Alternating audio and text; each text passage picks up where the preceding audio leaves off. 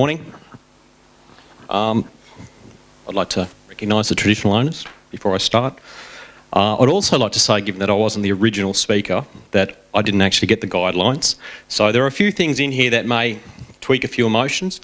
I hope that is the case. I don't want to go too far along that line, but firstly, my name, John Featherstone. My family has resided in this area since the 1880s, so we have a long history with the Coffs Harbour area. I own two of Australia's leading recreational fishing publications, Spearfishing Down Under and Fish Life magazine. I own a spearfishing equipment distribution business, and I'm also on the New South Wales Recreational Fishing Trust Saltwater Expenditure Committee. For those who are unaware, the Recreational Fishing Trust manages funds from the recreational fishing licence in New South Wales. Now, each year, approximately $13 million comes from recreational fishing, and my role as a committee member is to basically allocate the expenditure from that funding. I'd like to speak a little bit more on that later, but if I get time, that would be great. So before I touch on spearfishing, the most sustainable and ecological form of fishing, I hope you'll indulge me for a few minutes to recount a little bit of history from a spearfishing perspective and perhaps highlight our current position and the emotions connected to that. So, to quote a philosopher, those who cannot learn from history are doomed to repeat it. Pretty simple. If you don't learn your lessons, you're going to repeat them. Secondly, I make reference to the first point on the distribution of the fly of this forum, to provide an opportunity to provide a broad range of participants to listen respectfully to each other. Listen respectfully. To be honest, I was struck by the irony of that comment when I read it. We have seen nearly a 2-decade-long campaign by the Marine Park Authority and the National Parks Association in a relentless, uncompromising, politically driven campaign of establishing marine parks. I have another of other descriptive nouns, but it would have been a little wordy, so I'm just going to leave it at that. So now, it's a little bit ironic also that those who pride themselves on a pacifistic and compassionate nature have been the bully in the marine park debate. Debate is probably the wrong word, because that actually infers there was two sides to the argument. So now you want us to listen respectfully. So it begs the question, what has changed? Why now? Why do the NPA and the NPA seek to mend the bridges they have damaged with recreational fishers? Why now seek repentance? Perhaps a metaphor will serve best to illustrate. You remember the school bully? Being an academic, I remember him all too well. He used his position of strength to further his own cause without regard for others. Also fondly remember the day when he was brought crashing down to earth and how soon afterwards he also sought repentance. As the Greens are cast to the political wilderness in New South Wales by New South Wales voters, potentially for many years, the analogy between the demise of the school bully and then become all too apparent. The loss of political power, the rise of the recreational fisher as a political force, has been a long time coming, but is now here in New South Wales and it spreads across the rest of Australia. Indeed, the rise of all outdoor-loving people, and their need to be heard. Unfortunately, many political parties on both sides at state and federal level continuing with their blinding arrogance to ignore the uprising to their detriment. So, all we have ever asked for is that you listen respectfully to us, to the recreational fishers, and address the real issues that affect our marine estate: water quality, catchment management, urban and industrial runoff, introduced species, illegal fishing. But no, you have chosen to target and ostracise the recreational fisher. Well, I refer back to my opening comment. What have recreational fishers learned from history, and are we doomed to repeat it? Well, apathy has led to an imbalance of power and the current state of play. But let me assure you, we have learned our lessons, and the stark daily reminder of our past apathy is the marine park system we have in New South Wales. A system that really does not cater for recreational fishing, and it does very little for recreationally targeted species. It serves to exclude recreational fishers, but still give access to the scuba diving industry, under the guise of protecting biodiversity. An industry that will go to extraordinary lengths to ensure their self-serving commercial interests are protected at the cost of ordinary Australians. So the time comes for recreational fishers to make a choice. Do we take the power granted and abuse it, as the Greens have done in the past, or do we listen respectfully? Well, I'm here today, and that's a good start. But it's fair to say that there's little respect and credibility between the relationship between recreational fishers and the Greens, under whatever guise you care to call yourselves, and the way you've conducted yourself over the past 2 decades. And the great tragedy of this is really the core principles of national parks, marine parks, and recreational fishing are analogous. Protecting our marine ecosystems for future generations. However, your decision to use the marine parks as a political football and a political tool of leverage has been disastrous. The real loser is the process and ultimately the marine environment that process sets out to protect. Is there a way forward? Of course, there's always a way forward. And it's my firm belief that the token days of consultation, as they have been called in the past, are over. So we come to the table with lessons learned from history, tempered with a healthy dose of scepticism, and a mandate from the people of New South Wales. So you want to talk to us? Fine, let's talk. And we will, unlike the National Parks Association and marine parks in the past, listen respectfully. But let's keep the focus on positive outcomes for the marine estate, rather than kicking the heck out of the political football. If we maintain focus, I know that finally real progress will be made in ensuring fishing access for our children and positive outcomes for the marine estate, because the two are not mutually exclusive. I'd like to move on and talk about spearfishing, and specifically spearfishing in the context of the Solitary Island Marine Park. I searched the thesaurus for an appropriate expression, but I just keep coming back to the words screwed over. And a little insight into the art of spearfishing, because you need to understand how devastating this marine park has been access-wise for spearfishermen. Spearfishing is done on breath hold. What does that mean? It is illegal to spearfish on scuba or with any form of underwater breathing apparatus. Repeat, illegal. So you have a single breath of air. Ask yourself, how long can you stay underwater on a single breath of air? How deeply can you dive?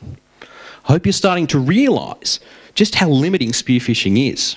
For most spearfishers, water deeper than 10 metres is out of the question. For my son, who's 10 years old, 3 metres and deeper is out of the question. A few statistics, so I promised myself I wouldn't bore you senselessly with statistics, because there are plenty of other people who probably do that today. But marine park, our marine park, 720 square kilometres. Total area of reef. Now this has changed, as pre-swath mapping has shown us more reef, roughly 10%.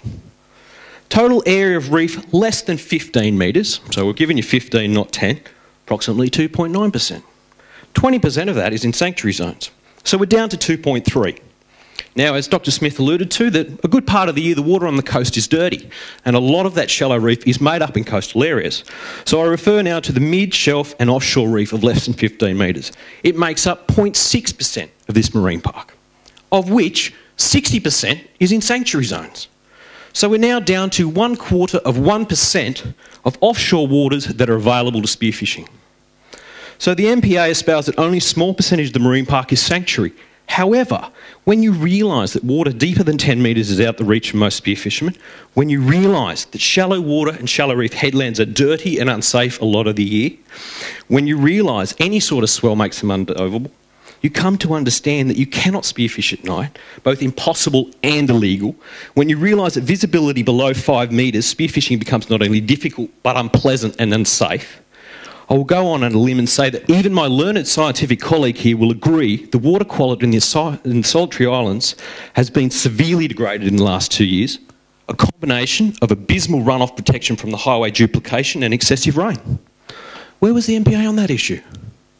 They seemed extraordinarily quiet. Perhaps your time was being consumed with anti-fishing campaigns. I digress. I think you're starting to understand challenges of spearfishing and how challenging it can be and how devastating it is when those very limited areas defined as diveable are locked up. I opened today by saying that spearfishing was one of the most ecologically and sustainable forms of fishing. Well, what does that mean? Spearfishing has no bycatch. Zero, all but zero equipment loss. We target specific size and species of fish. You cannot spear a whole school of fish. In most instances, you'll be lucky to get 1 or 2 fish out of a school, and then they spook and they're gone. Remember, you have one shot, and if you're successful, you'll be attached to that fish until you land him. Then you'll need to reload. So a good terrestrial analogy, if you will indulge me, imagine you're a conservation hunter trying to shoot an entire mob of feral pigs that are destroying our national parks with a single gun with which you can take a single shot, and it takes you 2 minutes to reload. There are some species that are more susceptible to spearfishing. Blue groper is a good example, but they're now totally protected and banned from spearfishing. I might add, a ban that was instigated by spearfishermen due to their observed decline. They are now in plague proportions. Spearfishing is great for your health. It's a great workout. Spend a day in the water covering many kilometres with just a set of fins. A terrific workout, and with our children becoming lazier and fatter, and any pastime that engages them respectfully with the outdoors in an active way should be applauded. I would tend to my 10-year-old son knows more about the Solitary Island Marine Park than 99% of the people who live in Coffs Harbour. He has dived with numerous shark species, shot a few fish, and he, as I am, was mesmerised by the beauty of what he had seen. The respect and admiration he has developed for the marine estate through good role modelling is a real reward for me as a father. And I know he will continue to be a great ambassador. However, each trip is tempered with a deep sorrow about limited access he is now granted. Access that I grew up diving with my father, now gone. A very personal example, as a resident of Sandy Beach, Flat Top, a fantastic dive for young spearos, full of fond memories for me as a boy with my dad, locked up and gone. The southern side of Bear Bluff, gone. Groper Island, gone. 40 acres, gone. Spearfishing banned in all estuaries, the perfect place to learn to spearfish. Yet you can still fish there. And why? What impact would spearfishing have on the species we target in those areas that couldn't be better managed by changes to fisheries regulation if it was necessary? I appreciate I'm probably running out of time, but the one thing that I would really like to touch on, and I think covers common ground with all of us, is the recreational fishing licence program and the trust that management. One word, brilliant. How many Greens actually know what the trust does? Very simply, it's responsible for the development of programs that enhance recreational fishing. There are some very obvious and visual programs, such as the FAD program, fish cleaning benches, fishing platforms, but I'd like to highlight some of the less visual programs that I know will strike a very positive chord with everyone in this room. And remember that these programs are funded in large part by recreational fishers in New South Wales. Funding for education programs. Fish care volunteers. This is the flagship program of the Trust. Over 300 trained volunteers are involved in face-to-face education with anglers to help them familiarise themselves with fishing rules and to promote responsible fishing practices. Raising recreational fishing awareness. Provides information on fishing rules to anglers, encourages responsible and sustainable fishing practices through a range of media. Funding for habitat rehabilitation programs. There is currently nearly $1 million being spent by recreational fishers in New South Wales under the summary of aquatic habitat protection and rehabilitation. That sounds like a national parks program, funded by recreational fishermen in New South Wales. Habitat action program called Making More Fish Naturally involves the development of a series of on-ground programs to improve habitat rehabilitation and fish stocks in consultation with catchment management authorities. Who'd have thought? Funding for research. Thank you. As many New South fisheries scientists will test, and as Dr. Smith alluded to, funding is drying up. The government's broke. Where does this money come from? A lot of this money is coming from recreational fishers in New South Wales. Improving survival and catch and release methods. Game fish tagging to provide us valuable scientific information on the movement and growth of billfish, shark and tuna. Artificial reef monitoring programs. Profiling the biology and fishery of rock blackfish. Assessment of barotrauma and the mitigation measures on the behaviour and survival of offshore species. Fisheries biology and the movement of mangrove jack in New South Wales, conducted in this very facility funded by, who else? New South Wales recreational fishermen. There are plenty more terrific programs, and I implore you to visit the DPI website and have a look at the Rec Fishing Trust program and the programs currently under management, and the amount of money that is being spent in the enhancement and protection and rehabilitation of recreational fishing and fishing in general in New South Wales. The point I'm trying to make is that despite for years recreational fish has been treated as the enemy, we are not the enemy. We are putting our money where our mouth is, working on educating, researching and rehabilitating.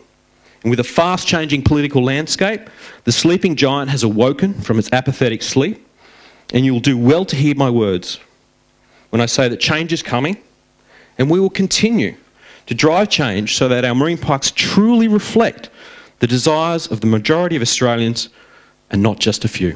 Thank you.